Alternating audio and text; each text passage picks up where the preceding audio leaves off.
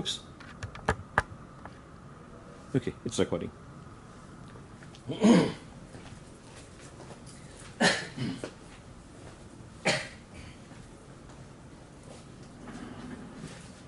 Okay, we started with the question of laws of structure, laws of language structure in the last session. And what we did was take a look at word internal structure. So we looked at cases like happy is a word, and you can attach ness to it. Happy is an adjective, and ness can go with this to create another word.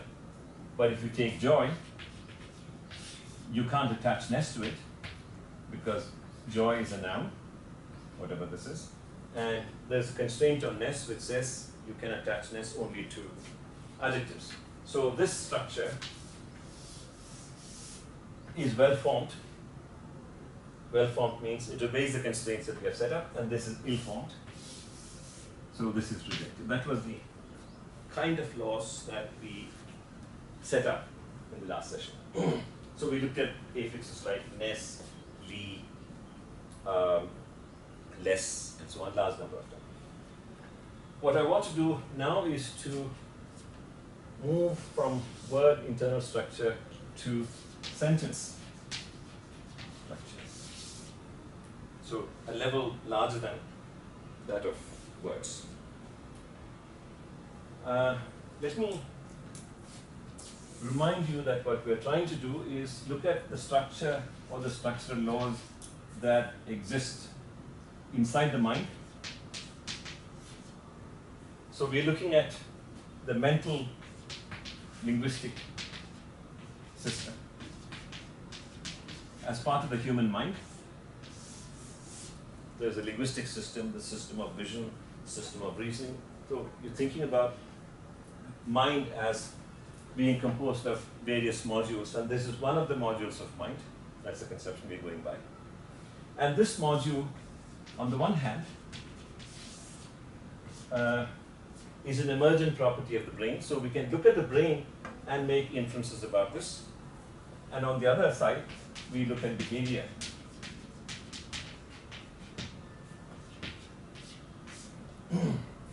So the strategy that we're going to pursue is look at whatever we can observe in terms of brain, whatever we can observe in terms of behavior.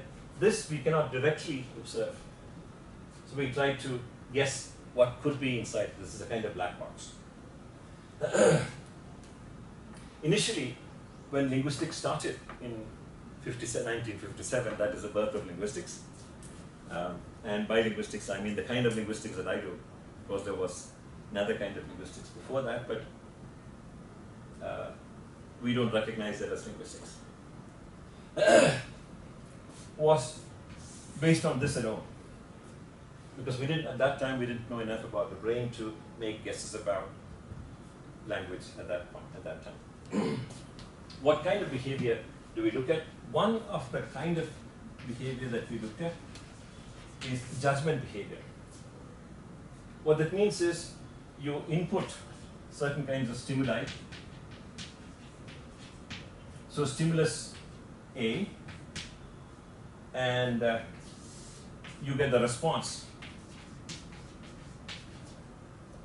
When I say stimulus, I don't mean brain here. I mean to input to behavior. And the response is yes. And then you vary this slightly, and you input stimulus A prime, and the response is no. We have to control these two stimuli very carefully. And then you can ask, what is the reason for this difference? Relating, giving rise to this difference. What is it in here that gives you this difference? That's the central question we're going to ask. This is the kind of staple strategy that goes into theoretical linguistics. A large part of theoretical linguistics is of this type. That's what I'm going to use initially. We'll also combine it with other kinds of experimental strategies, but this is a stateful strategy. And then we construct laws. We set up laws here to explain this behavioral difference. So here is an easy example. We can say that boy adores those books. So here is the counterpart of A prime. And if you give this sentence to reasonably fluent speakers of English, they'll say yes. And yes means that sounds okay, acceptable to me. But if you say boy that adores those books, they'll say no. All that we did was to exchange these two words. And in this case, one way of stating this will be to state a law that says boy cannot precede that. That will work because here boy follows that, here boy precedes that. But that is not going to work when you look at large number of cases, because this will also be true about that girl adores those books, that dog adores those books, and so on and so on. So what you do is to say, instead of saying boy, you say noun. And instead of saying that, because this will also be true about this, and so on, you say this is what is called a determiner. Doesn't matter what the word is. So assign some category. Okay. You could call it whatever, alpha and beta if you want. The boy that was killed yesterday was my... Hold on for a sec. I'm doing 5-finger exercises. I'll come to the boy that was killed and so on. In fact, that's exactly what I want to do. This is the rule is not correct, but let me build up slowly. So nouns cannot precede determinants is the... You have to define determinant. What do you mean by No, you don't have to define, because the reason why I don't have to define is the number of words in any mental lexicon is finite. So you can make a list, mental lexicon, and by lexicon, I mean the mental counterpart of a dictionary. And we'll make some differences, some distinctions between dictionaries and lexicons, but let me right now use the word lexicon to mean roughly the same as dictionary. The whole idea is that in order to learn a language, you have to know the words of the language. We memorize the language, right? Memorize the words, but we cannot memorize all the possible sentences. Okay? So in your mental lexicon, yeah. What's the definition of finite you are using in the when you take? Finite means even if it's a large number, it could be 10,000. You know, it is not infinite. In the sense, it's not never ending. One sense of infinite is like, even if you count the number of stars, there are always new stars which you can count. In the parallel to language, there are new words that come and they keep on adding. Yeah. So it's not exactly a finite quantity. So what sense do you mean by finite? Okay. Now, when I was referring to this, I used the word word. Okay. That's a slightly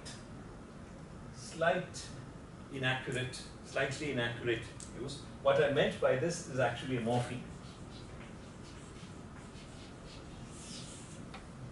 So, even if the number of words you can create more and more, by, for example, I have a word morpheme black, and I can say board, and I can combine the two into blackboard, and I can now add eraser, and blackboard eraser is a word, compound word. And in that sense, I'm not referring to the individual pieces. When I say word, I mean this complex thing. However, the point is this. No human mind can remember. How many telephone numbers can you remember? You cannot set a limit. You cannot say something like 20, 30, etc. It will be kind of unbounded in that sense. You can always increase. But then, at any one point of time, you have finite number of words. If you want to learn a new word, you have to learn it afresh. But if you want to create a new sentence, you can always create it. Okay, so you have to, let me put it this way. If I give you the meanings of these items, you can compute the meanings of sentences. You don't have to remember it. The meanings of sentences is inferable, whereas what a word such as red means, what a word such as black means, what a word such as boy means, you just have to memorize it. So the distinction I'm making is that which is memorized and that which doesn't have to be memorized, that which can be computed. So the letters of the English alphabet is exactly 26, right? And out of these letters you can create words, but when I create a word such as glyph, you don't know what glyph means. Now I have to tell you glyph means such and such. Now you memorize that. So this is simply a list of what you memorize. And I'm trying to figure out how the list of things that you memorize can be combined together. And the rules that I'm stating here are those rules. Okay, memorized and non-memorized. That again, even that is slight inaccuracy, doesn't matter. You have to make some broad strokes before you work out the details. We'll come to the areas later about what is memorized and what is not memorized. There are areas where there is a combination of what is memorized and what is not memorized. But for our purposes now, it doesn't matter. So we can state this law like this. Noun comes before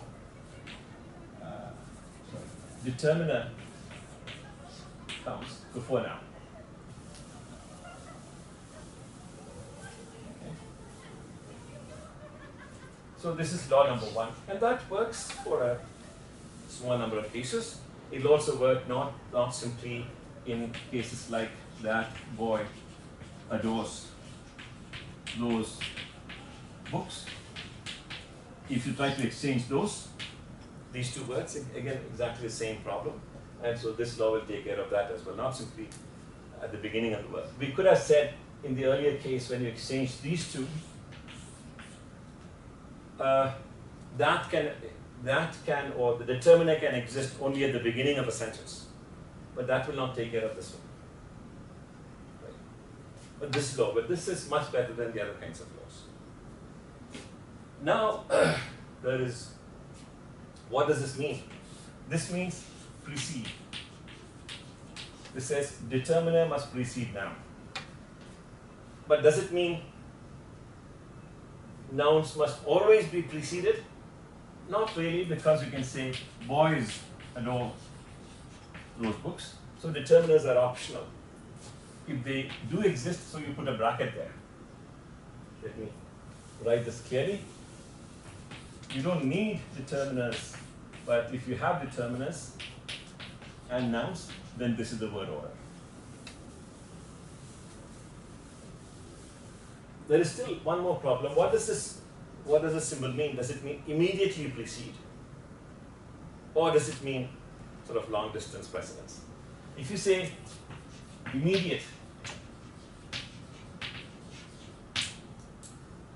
then what about this? That unhappy boy adores those books. So this again, unhappy doesn't have to exist, but it is optional. So what we're going to do is to change this to determiner is optional, adjective is optional, and then you have noun. So that will take care of this as well as the preceding sentence. I'm gradually building up a kind of notation for writing these laws. Are these only for the English language, or? Yeah, right now only for English. Obviously for French and Malay and so on, the rule is the other way around. Then the next question will be, can you state laws that apply to all languages? Right now only for English and only for standard English and so on. Sure. Yeah. Actually, there's a I'll ask you that. No, go ahead, ask. No, the generalization would be that are these applicable only to human communication, or are there laws of communication? These are, right now I'm assuming that these are That's it. specific to human language. So a brain is filtering these things, and Yeah. there are. Yeah. So, and the universalities of the laws that you will say are pertinent to a human brain processing these Yeah. sentences. That's right. Now, the implicit in your question is, are there, let me restate it this way. There are laws which are very specific to English. Yeah. And then, so English laws. And then there are laws which are specific to French, specific to Hindi, and so on. The things that we call languages. But then, within a population of people who claim to speak the same language, there are laws that separate different groups. Subpopulations of the so-called English. Varieties of English. And there are laws that apply to these guys. And then there is the individual. So there are laws that apply to my Malayalam, which will not apply to my brother's Malayalam or my wife's Malayalam. So essentially we are at this level. And then we go on to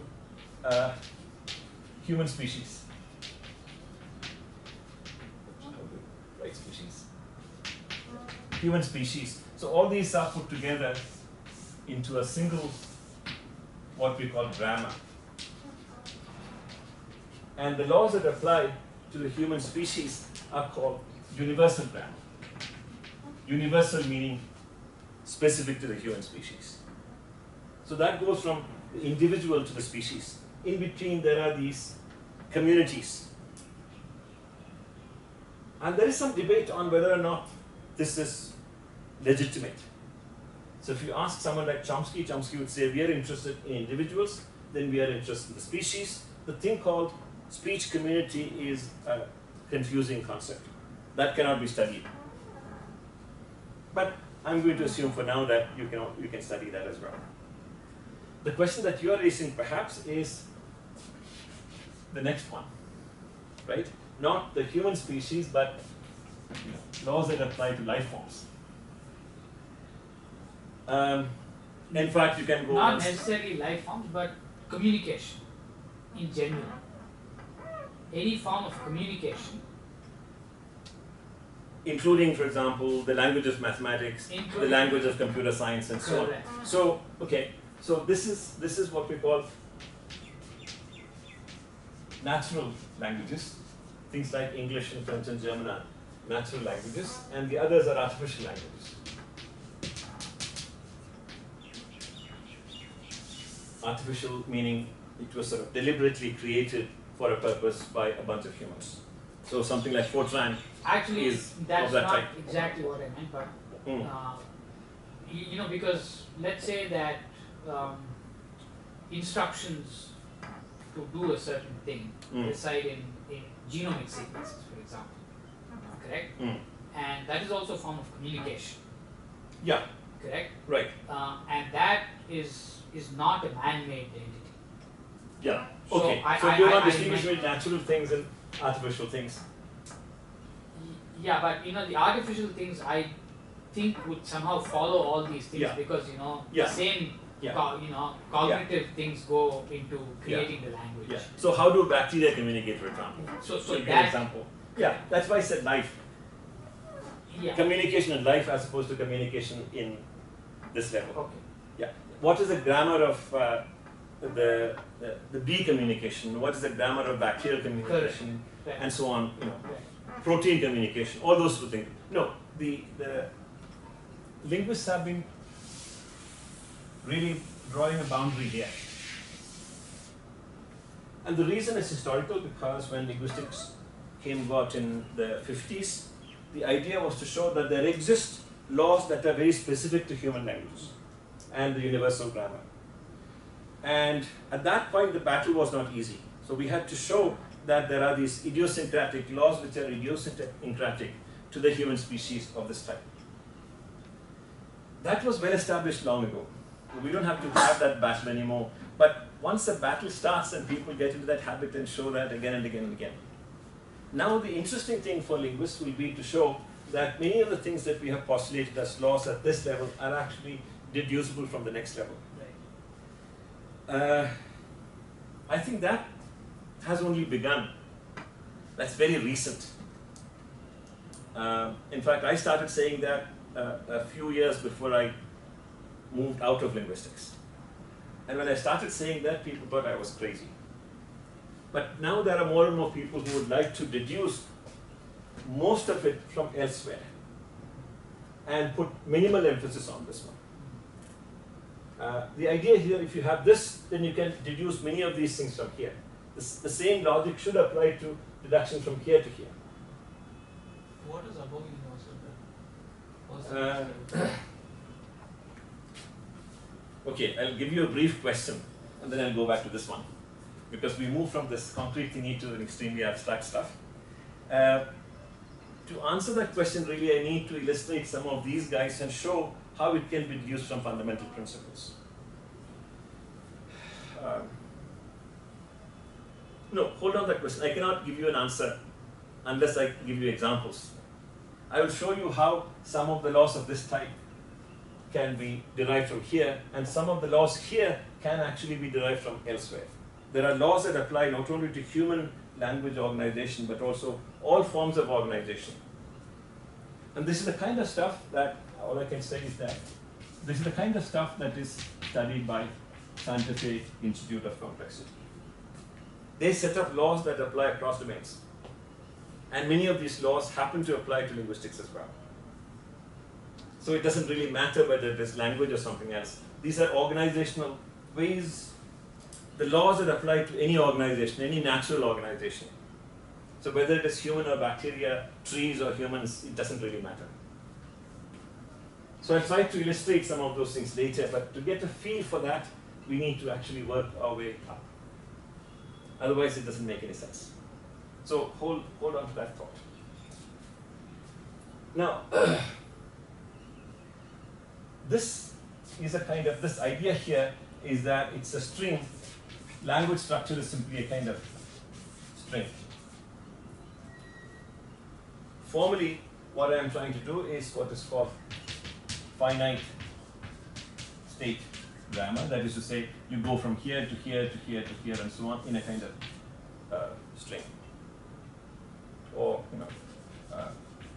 Markov process.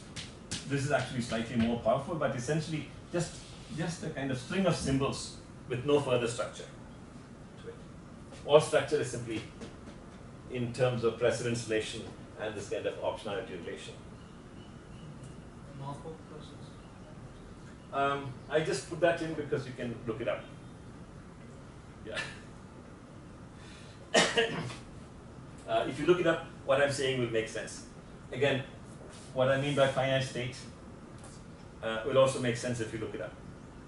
Actually, this is a kind of computational language, and the reason why I'm using this terminology is because it makes what I'm saying sufficiently clear. But I'm not going to go into the details of this.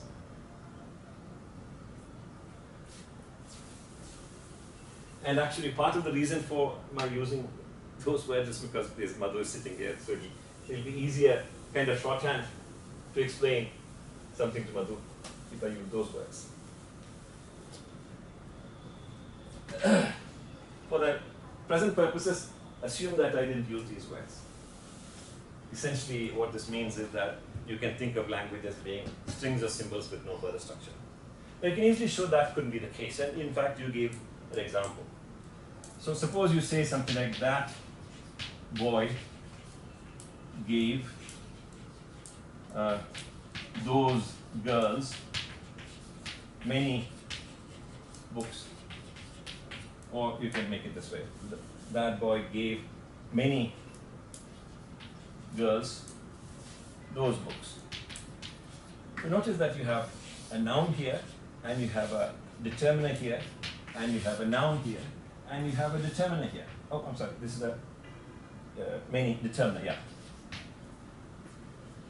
So this kind of rule, in a linear way, doesn't make a distinction between this linear order and this linear order. Here it looks as though nouns precede determiners. one way of taking care of that problem is to say that there's a unit like that, and there's a unit like this, and the law applies within a unit, not across units. So within this unit, the determiner precedes a noun. Within this unit, the determiner precedes a noun. So we'll call this unit a phrase. This is also a phrase. Is this a generalization of pronunciation rules also? For example, the way you would pronounce two syllables that feature in a word. If you were to screw the order up, then you get gibberish. You know, your tongue-twisted example. That's right. I remember, the green, blue, green. Exactly. Blue, green, blue, green. Yeah. In fact, there's exactly this diagram appeared there as well. So what we're talking about is the distinction between linear precedence. X precedes Y, and what we call hierarchical structure.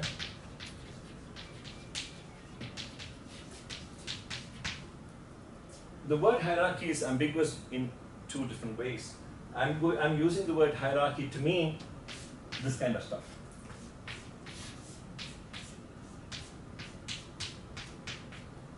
A kind of tree structure. And the relation in this precedes is X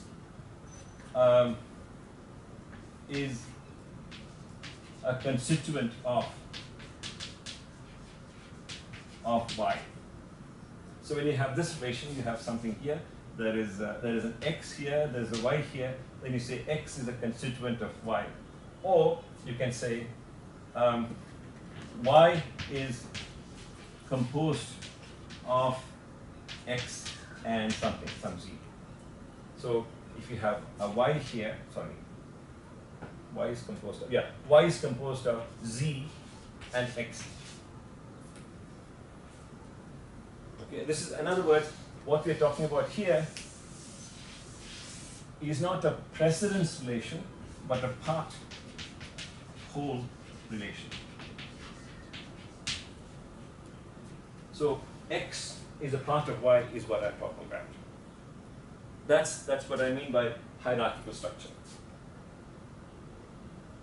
Okay, so these are two fundamental relations: a part-whole relation and a precedence relation are two things. But we also used words like this: determiner, noun, etc. That is a relation of category. So here we are talking about X is a member of category X. So when you say boy is a noun, what you mean to say is boy is a member of the category or a special kind of set called noun. Category is a special kind of set with some whatever it is that you want to assign to. Yeah. Examples of these would be? Okay, let me just write that and then. Okay. Yeah. So you have X is a member of, this is one type of relation. X precedes Y, and the third is X is a part of Y. These are the three basic relations that you need. We'll, put in more of those, but initially this will be reasonably good. And let me show you how that works. Suppose you say that boy adores. Let's go back to an example, these books. And suppose you say that this is a determiner, this is a noun, and together they form a unit. And we need some label for this, and I'm going to call it noun phrase. I'm not going to define any of them. You could say alpha, beta, gamma if you wish. Okay. What does it mean to say determiner? What does it mean to say noun? What does it mean to say noun phrase? At this point, I'm sidestepping that question, and it's important to sidestep it. Because what it means, its substance, comes from some other type of representation. So I'm not going to do that. I'm going to go entirely by form, not the substance. I'm going to call this a verb. Again, you can't ask me what's a verb. This is just alpha, beta, gamma. This is a determiner. So what is important is that if I call this determiner, I call this also a determiner. That's important. Books, I call it noun. And whatever I call this, I will call same thing here, noun phrase. And then I will say these two together form a unit, which I will call verb phrase. And noun phrase and this verb phrase together, I will call a sentence.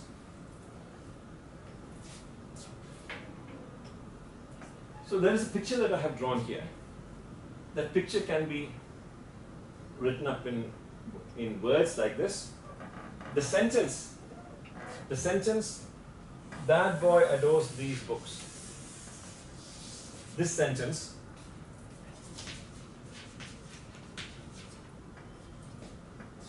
so that this is sentence is expressed by the symbol here.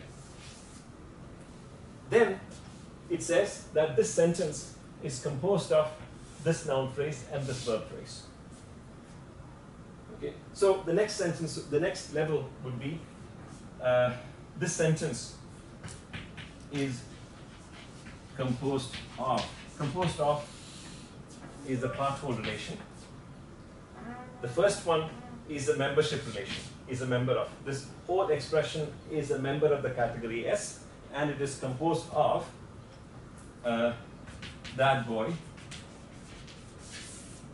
and adores these books.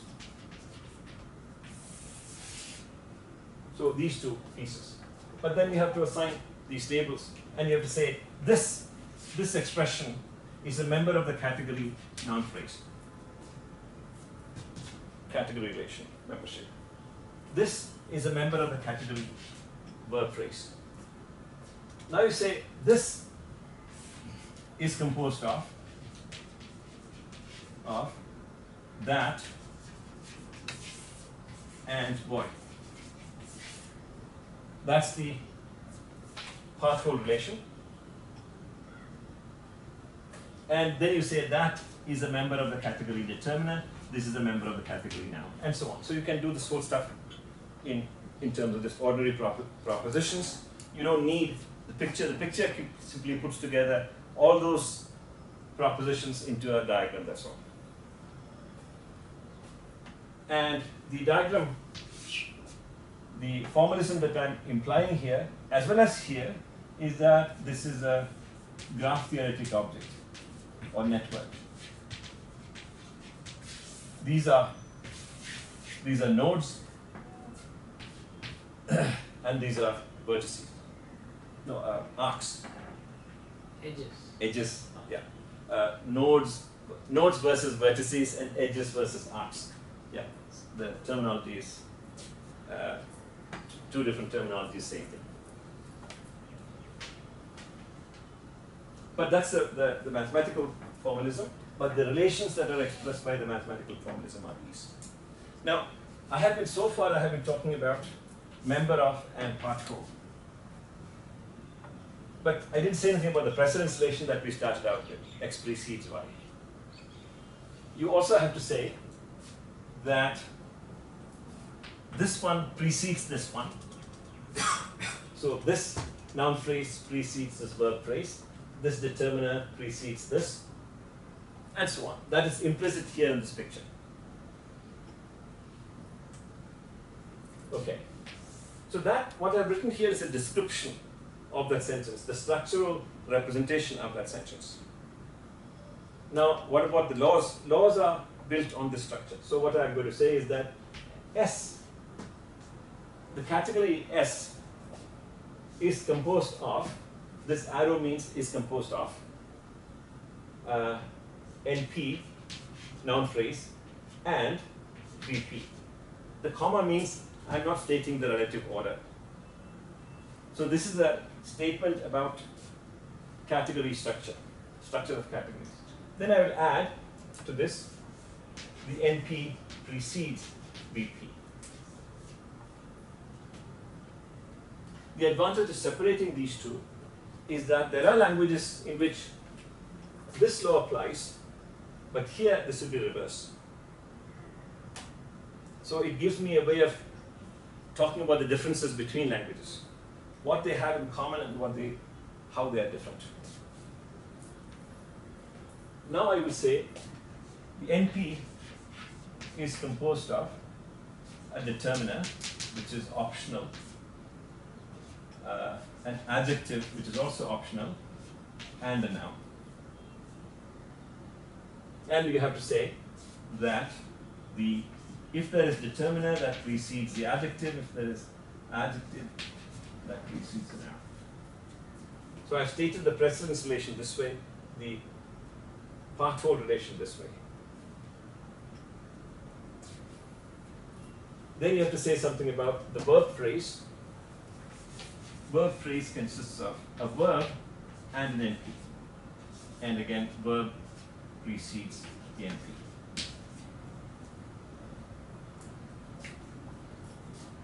Now notice that up to this part,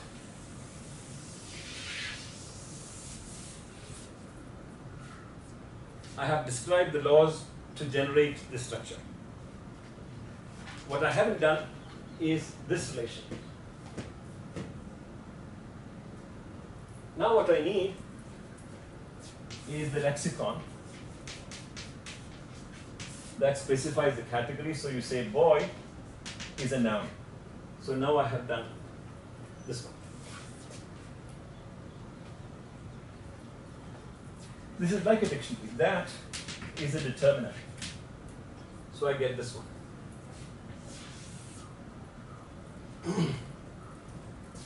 Adores is a verb. So I have a list of these words whose categories are specified. Notice I don't have to define nouns, I don't have to define verbs. If I have only one language, English, I don't need to have the definition. But the moment I go across languages, to say that this is a verb in English, it's also such and such is a verb in Hindi, right? Then I have to say what's a verb such that you can use the same word in English, in Hindi, and Malay, and so on. Now I need definitions. Until then, I don't. You need them to distinguish between those two themselves, right? Which one? Between a noun and a verb.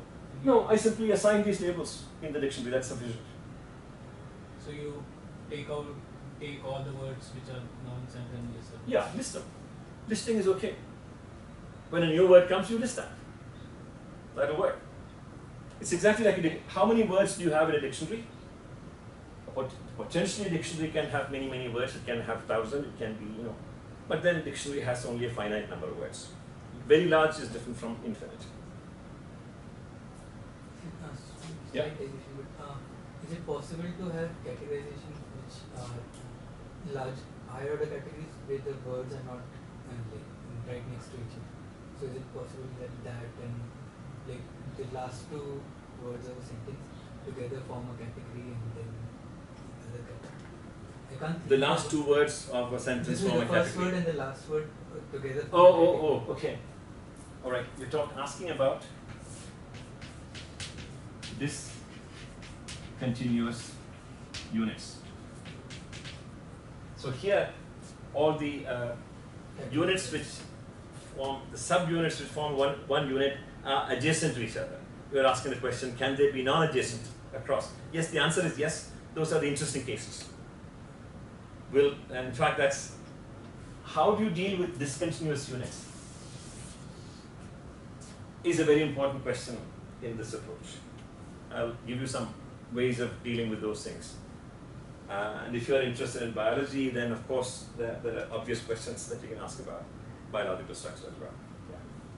So there are words which are both nouns, verbs, and adjectives. Yeah. And So now, to say that in a context that such a thing as a verb or a noun, wouldn't then we need a definition of? No, you don't. If you take for example measure or permit.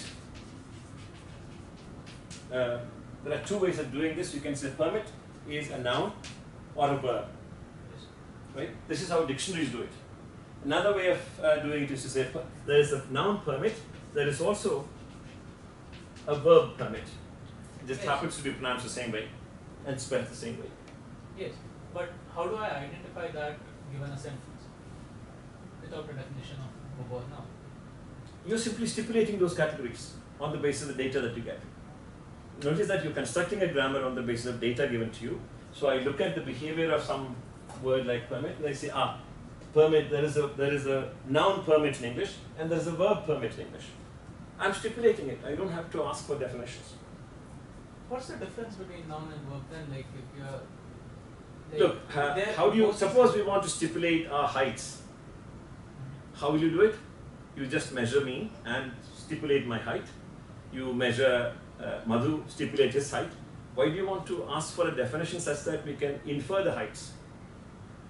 But so there's something common and something different. Yeah, at this point I'm saying there is nothing that is inferable. This is simply arbitrary.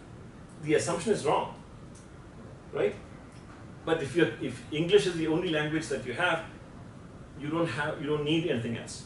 Difficulties arise when you use the same terminology across languages. But until we come to that state, until we move from English to some other language, the question that you're asking doesn't exist. I think he's asking the question from the perspective of trying to evaluate a given sentence to check if it is correct. I see. In which case, you would have to know if these laws are satisfied. Yeah. And in which case, you need to know what. Is that correct? Yeah. Okay.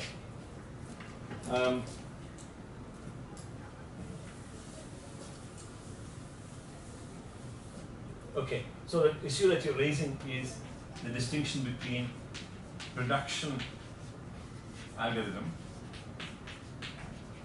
and parsing algorithm.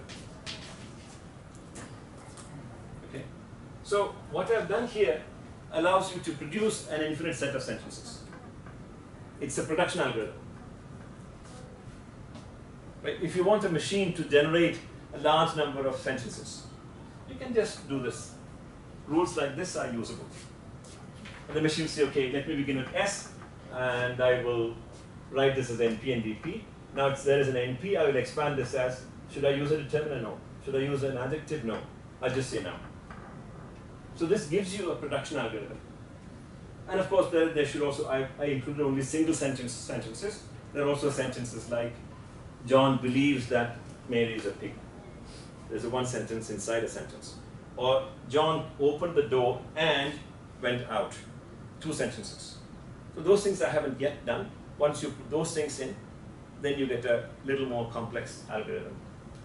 I'm also not using structures like a noun phrase consists of a noun phrase and a prepositional phrase. This consists of a preposition and noun phrase. This consists of a noun phrase and prepositional phrase, and so on and so on and so on. This is the kind of structure that you need for sentences like, I saw a bird in the cage in the house near the river across the bridge in the village. Right? This is the structure that I'm using. This is the structure of recursion. So I haven't built in recursion here, but once you build in the recursion and all those other sophisticated bells, you get a production algorithm that will be fine. Now, what about parsing? So you're reading a text, and you want to decide whether the sentence given to you is grammatical or not. It's a reverse case. What you do there is to, if you have these things in your dictionary, permit is listed as noun, permit is listed as verb, you will try different structures. So it may be the case that if you try permit as a noun, it'll work. But if you try verb, then it will not work. So you have to try alternative structures. Then how is it a law? How is it? A law. The law that I'm stating here is neutral to production algorithm and parsing algorithm. I'm stating the abstract thing that is used in both. Now, so the law is neutral to these two algorithms. You didn't get my question. Like when you say a law, that means that the words or what it contains follow that, right? So now you are telling that there are different structures possible. One where I can use noun and one where I can use verb, and that which fits is correct. Not always. So for instance, let me give you a concrete example. So how would you distinguish between a counterexample and okay. So suppose I say I have a permit and I permit you to leave. Now, we know that in your lexicon, both these are possible. And so one of the things that you might like to do is, what is this? That's a noun. What is this? That's a verb. What is this? Determiner. What is this? There are two possibilities. This can be a noun or this can be a verb. Likewise, this is a noun. I permit this noun or a verb. You is a noun, to is a preposition, and leave is a verb. Actually, leave is also a noun, but I'm ignoring that part. Now you have to create a structure like this. Okay? So the rule here says NP, if you have a noun, you can have these things and form an NP. So I need to create an NP here. So I'm applying this rule. NP goes to noun. This is okay. I could do the same thing here. If it's a noun, I can use this. And the determiner, noun phrase. And verb and NP is verb phrase. And NP and VP is S. Okay, my job is done. So that, with the interpretation that this is a noun, you get a grammatical structure. Suppose use a V here. I can't get a structure with this set of rules. So if I try that path, you can't get this determiner and verb together into an NP. So you say, okay, this couldn't be a verb. The same thing applies to the choice between these two. So that is how the parsing algorithm works. Now, I've given you a very simplified thing. This is the toy grammar, and I have ignored all the complexities in computational linguistics. The actual reality is nothing like this. It's far more complicated. But the toy grammar is okay when you're doing the first step. This is the toddler grammar. We can't run. We have to handhold and walk, very slowly. For Olympic running, you have to have far more sophisticated stuff. All this I'm going to actually abandon very soon. But this is a good way of getting a feel for what it is like to construct laws. So to develop that structure, yeah, you could never use these types of sentences. Look, one of the basic principles of science is when you begin to investigate something, you begin with the simplest possible. You ignore the complexities and deal with very, very simple things. Ignore as much complexity as possible. And gradually, once you have an account of simplest possible stuff, you gradually increase your complexity. If you look at the whole phenomena in nature and try to construct a scientific account, you'll be completely lost. So the way you deal with, for example, the falling of a dry leaf is to pretend that there is nothing like air resistance, that the world is without any air. And not only that, you are going to assume that the world has exactly two bodies. Because if you assume, that's what Newton did. If you assume there are three bodies and try to calculate the motion of three bodies, you get extraordinary complexity. So when you begin, you assume that there are only two bodies. Not only that, you assume, contrary to reality, that every body, including an Earth, is a point mass. It's just a point rather than the whole shape. And you calculate the center of gravity as a kind of point, and the distance between distances calculated in terms of. So we make so many abstractions, so many idealizations in order to get to the heart of the basic laws. Then you can begin to complicate matters after that. Let's take this example I have for. Now here we know that permit there is a noun. But if I was novice and I was designing this, then how would I distinguish whether it's a counterexample where it's a verb or whether the verb is not possible? There is no recipe for that. You try both. You try both. You say it's a counterexample, therefore my laws are wrong. You change your laws. The other, you say it is not a counterexample, I simply change something. Right? So typically the linguist, or like any other scientist, tries to avoid the conclusion that my theory is wrong. What you do is, oh, I need to add some extra stuff. Okay, so make it slightly more complicated and keep doing that. And then when you keep doing that, what happens is the theory that you get is so complex that it is completely useless. Then you begin to see, okay, reality couldn't be that complicated. Reality has to be simple. Then you kind of clean the whole stuff, look for an alternative thing. And then you see, okay, what I thought was simply an additional complication, something that some extra frills and bezels, was actually you don't need any of that stuff.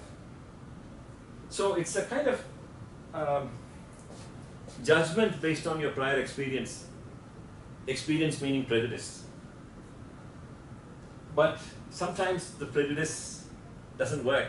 At some stage, everybody has to accept, okay, you have gone too far with hacking. So every scientist hacks a little bit. I don't know of anybody who doesn't do that. And then you realize later, after about 2 years, okay, what I did 2 years ago was terrible. And you clean up your mess. That's the only way. Science is very conservative. So unless there is a strong reason to erase an entire edifice, it doesn't do that. What it does is to create some extra stuff on the edifice and see what you can get out of it. And then, of course, after making it more and more complicated, it becomes so useless that you erase it. Then you restructure the whole edifice. Such restructuring is fairly unusual. It happens only occasionally. Those restructurings happen, for example, in the transition between Newton and Einstein. Those are called scientific revolutions. But even there, notice the restructuring is not the entire edifice, but some restructuring in a major way. Einstein picked many of the Newtonian assumptions and built this edifice on those assumptions. Are these, they seem to me that these are what I would call statistical laws. These are not, in the sense that you look at various examples and you tease apart what you think is common and then you construct these rules, right, and then you see if they hold universally in some way. Yeah. Correct? But this is what you have obtained from statistics. Not so far. So far the assumption is that this is not deterministic, these are inviolable deterministic laws. Yes, but you know, where did you get the initial guess from? From the data. Exactly. Yeah. So empirical. Empirical but not statistical. I'm using, when I say statistical, I okay, actually fine. Yeah. But is there, you know, the equivalent of a, you know, let me give you a convoluted example for this. So if I were to ask the question, when does the sun rise? On what is this? On the 27th of August. I could do observations. I sit, you know, awake for 10,000 years, exactly on the 27th of August, and I record the time. So in 2016, I have a fairly good estimate of when it rises. Yeah. That, you know, is equivalent to, you know. No, actually, that is not the case, because just about everything that I did in order to build this stuff is an act of imagination. I presented it as though it were kind of uniquely determined by the data. It's not, because I could have said, instead of doing this. No. The data over here are the many different sentences that are available to me. Yeah, so from which I you have do been look at inspired data. to make. Yeah, but That is true. No, so it's informed by the data, as opposed to me trying to predict the time of sunrise based on Kepler's laws. Okay. And the distance from the sun and earth. So I don't see the Keplerian law deduction equivalent over here. Is there any of that sort? Yes. In fact, you're describing the distinction between moving from data to theory. How do you construct the theory? And then once you have the theory, how do you deduce the stuff?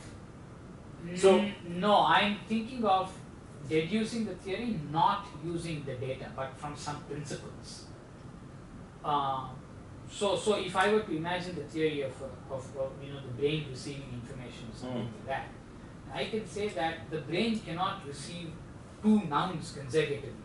It has to be interspersed by a determinant or something like that, right? Because I independently I hit upon this from some theory of the brain, and I say I have to have this kind of a structure.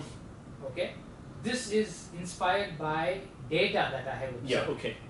That is inspired by some functional aspect. Right.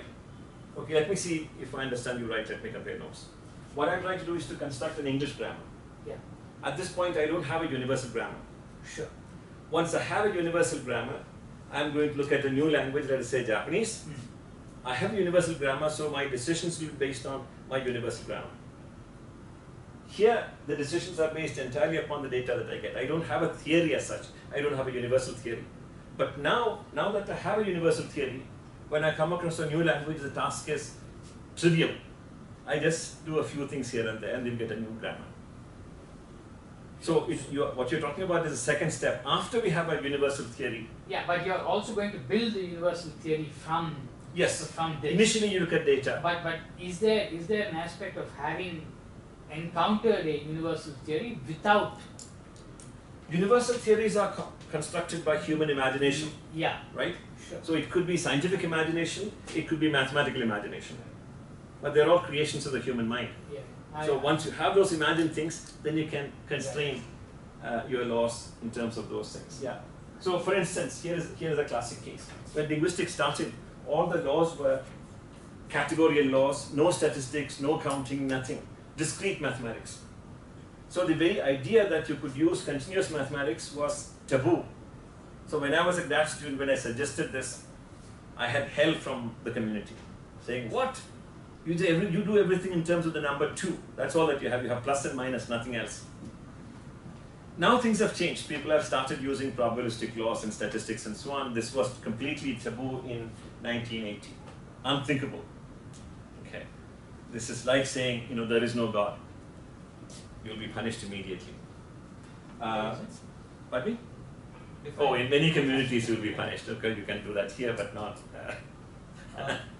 Even if you get the law, like two nouns cannot be simultaneously be comprehended by the brain, and you build up an edifice based on it, even then you are building upon data. Sure. That would be an alternative I thing. realized that halfway through my question. That would be an alternative thing. But it is not these data, it is different data. And you compare I agree. Yeah. Because even Kepler's laws were ultimately based on some observation, some data. Yeah. But essentially the statement to make is that theories are constrained by the data. They are not determined by the data. Sure. Well, they are constrained by imagination. Yeah, imagination and data together, that's right. Yeah, sure. Yeah, in fact there was a time when it was unthinkable, unimaginable that the Earth is not the center of the universe. What? It's not? Oh, you didn't know? It was there in Fox News yesterday. This is the latest news. Earth is not the center. Yeah. So that has to be true. It wasn't. Yeah? Okay. Right. 7-1. So 6-7. Isn't that neat? Okay. Let me go turn. I hope it is not turned off by itself. Oh, okay. The red thing still works.